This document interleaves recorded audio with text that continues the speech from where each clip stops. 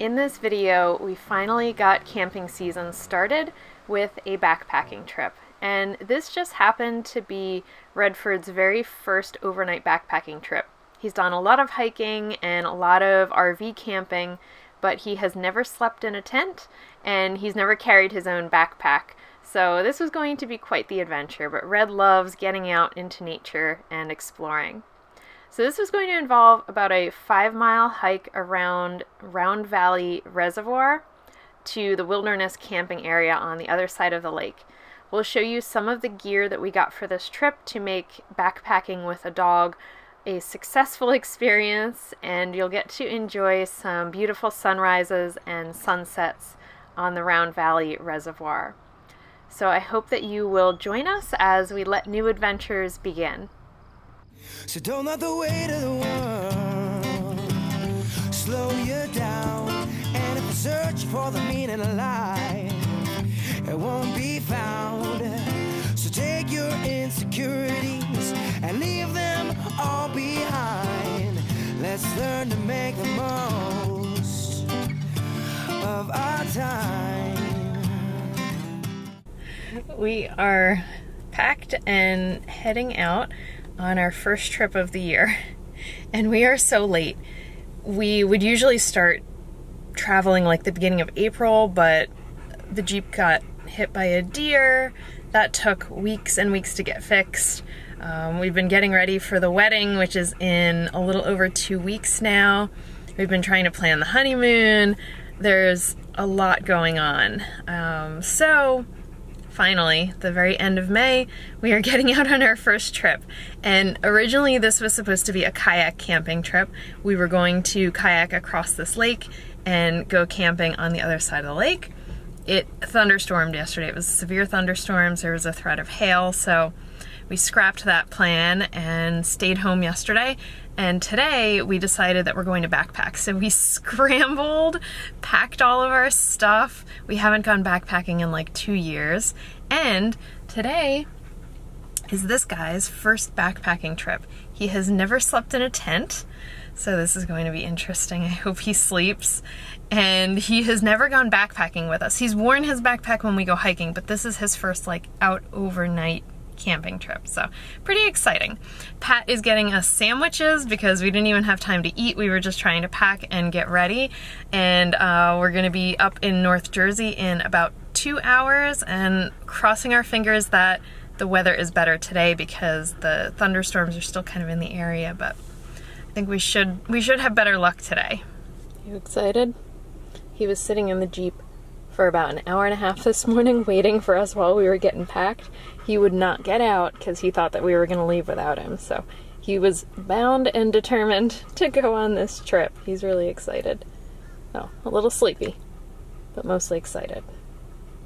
We made the 2-hour drive from our house up toward Round Valley Reservoir, and there was still a threat of some rain and some thunderstorms, but no hail, and the skies were looking blue as we set out on our trip, so we were hopeful that the weather was going to cooperate. Last year we camped at Spruce Run, which is located just next to Round Valley, but since this is a wilderness campground, we were hoping for a more pleasant experience. We parked in the parking area just past the check-in station, and we set out on the almost 5-mile hike to get to site number 28. As soon as Red had his backpack on, he was pretty eager to hit the trail. There we go. Alright, I'm sniffing all day. Since this was our first time backpacking in over 2 years, we were actually pretty surprised with our hasty packing that our backpacks didn't feel too heavy. We really like the gear that we have right now, and it was working out well. There is no poop fairy. Oh. We're the poop fairy.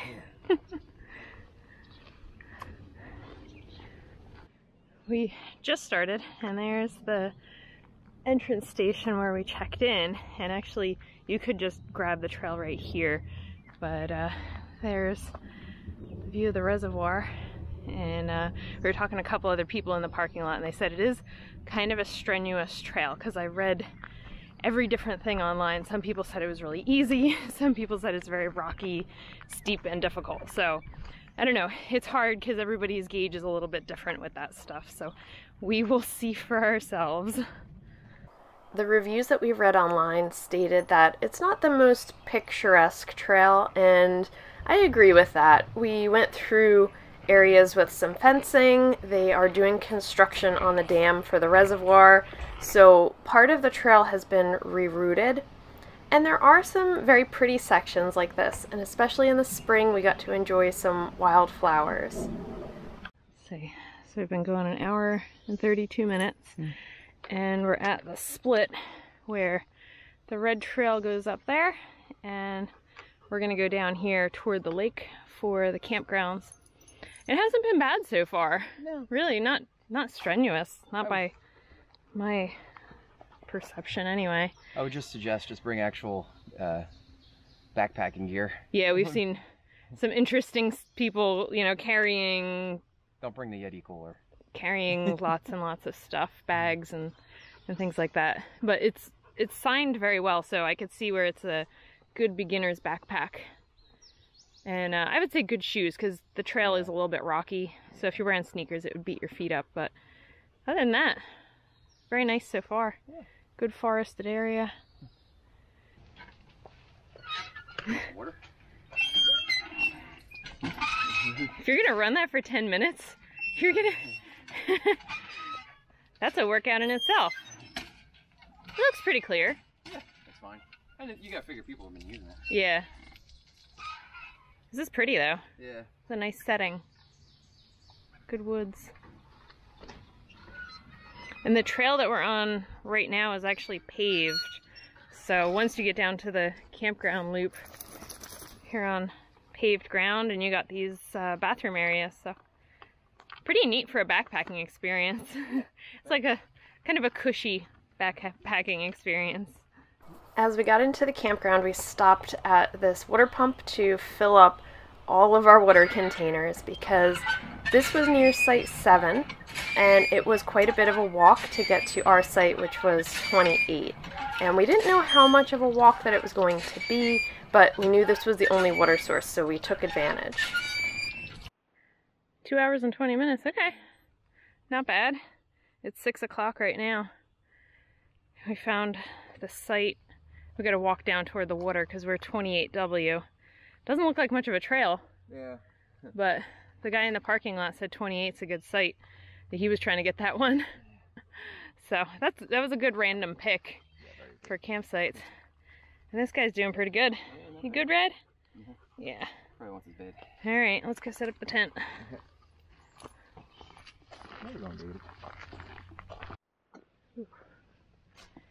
Getting from campsite 26 over here to 28, kind of a mess. So there's the lake. That's where we would have come up if we were doing the kayak in. Oh, he's got his pack off and he's rolling. So that's actually a good looking campsite. A little bit off the trail though, definitely secluded. That's nice, we like that. I originally picked campsite 28 because it was a waterfront site that you could kayak or boat into, and it looked like it was fairly close to the bathrooms and the water source. But the map is kind of deceiving. Everything is pretty spread out and it's a fairly long walk in between. Just to get from site 7 to 28 took us a little over half an hour. So it definitely is spaced out, which is nice. And the campground was not full, which was great for Memorial Weekend, but just because it wasn't full didn't mean it was necessarily quiet. People were definitely in a party mindset, but since the campground was pretty spaced out, we were able to enjoy some privacy, and we had our own little path that went from our campsite down to the reservoir. And we are already looking forward to coming back with our kayaks so that we can enjoy this beautiful reservoir. So there's site 28, and we really can't see our neighbors, which is great. We are not used to that. Here's the lake. The ground over here is pretty uneven and sloped, so we're kind of having a hard time finding a good tent spot. But I think we'll be able to find a good hammock spot, so that's good. You need your trekking poles. It's a little muddy, the trail coming in.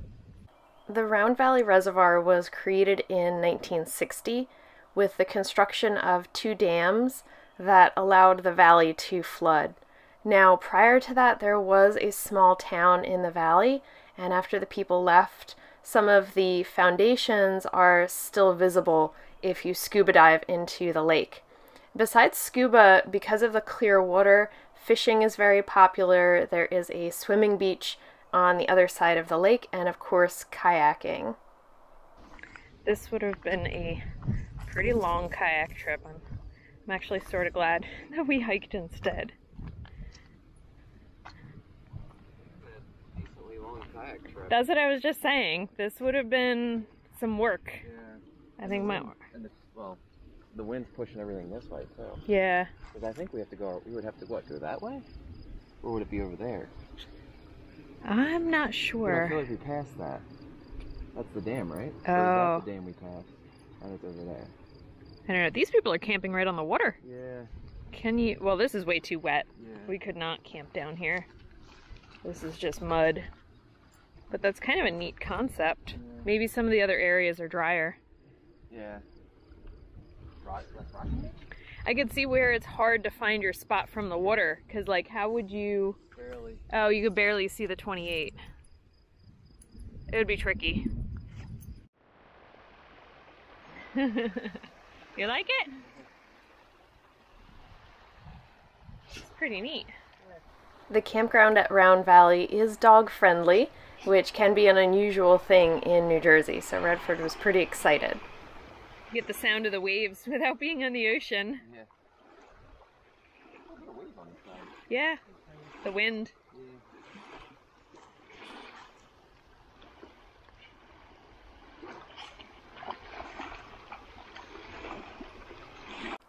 Redford was pretty overjoyed with the situation. He could roll around in the grass, he could splash around in the water, he just did not know what to do with himself first. So he was having the greatest day ever. And we were so proud of him on the hiking portion. He did great, especially because the rangers told us to be prepared for about a 3 to 4 mile hike, but it actually ended up being 5 miles. We couldn't get accurate information on the mileage because the trail had been rerouted from the construction on the dam. So we really weren't sure exactly how far we were going, but I'm glad that we didn't pick a campsite farther in, because then it would have been quite a long hike. And especially with a dog, you have to be careful to make sure you don't overdo it and keep an eye on their paws. Dirty dog. He is dirty. You getting dirty? Hi. Oh yeah, you're dirty. I think if we ever kayak in, 28 would definitely be a great site, but we should bring binoculars because you're never going to see that little sign from the water, or at least not easily. I mean, you could see it if you knew where you were looking, but would not be easy, especially if you're here for your first time. I think binoculars would really help to just scan the shoreline to find your site number. But this is a very different camping experience from what we have ever done in New Jersey, and it's really the only official wilderness camping experience in the New Jersey State Park system. There's a couple backpacking sites in South Jersey and things like that, but this is really, I guess, like a larger scale wilderness campsite. So definitely glad we got to do this. I'm glad the weather finally cooperated so we could get out. Now we just got to figure out a tent site. The view of the lake is obstructed by some trees, but it does give you more of a sense of privacy in your campsite. Fairly quiet for a holiday weekend. Quiet as you're gonna get. You can hear a little music into the distance, some family groups kind of yelling, but as quiet as you're gonna get for a holiday weekend, I would say. is a good option. All right, you thinking tent over here? Yeah. Yeah, it's as flat as it's gonna get.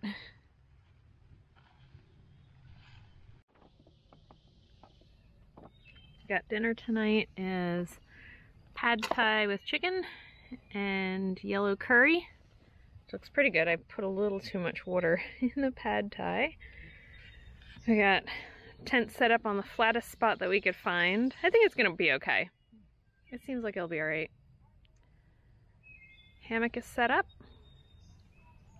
and the sun is going down. So, pretty good timing. Get everything settled in before it starts to get dark.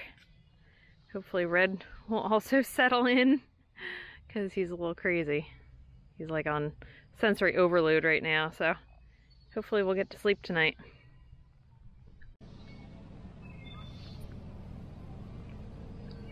Thanks for coming along with us on this backpacking trip to Round Valley Reservoir. We hope that you will stick around for part 2. We have more to show you of this beautiful area and how we made this backpacking trip so successful. So we'll see you in the next one.